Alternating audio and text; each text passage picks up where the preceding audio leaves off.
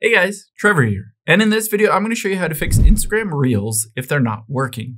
It's pretty quick and easy, so let's jump right in. Now, if you open up the Instagram app here and tap on Reels at the bottom right, you should be able to see them playing. If you don't see them, you can always swipe up to go to the next reel and see if there's an issue with that one reel, but other ones work. The next thing you can try doing is swiping up and closing out of the Instagram app completely and open it back up. A lot of times that fixes it.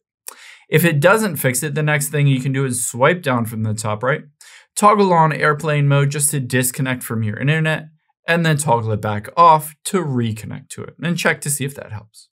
If that doesn't help, next let's open up a web browser like Safari or Google Chrome. And from here, you're gonna just type in, "Is Instagram down?" And then I would recommend going to Down Detector. A lot of times you'll find that there are spikes in reported outages. You can see right now there's kind of a spike. So if it was down and there is a spike, you just need to wait till their servers are back up and running. If you go through these steps and it's still not working and the servers are not down, I would recommend heading into the App Store or Google Play Store, tapping on search here, and just search for Instagram on here.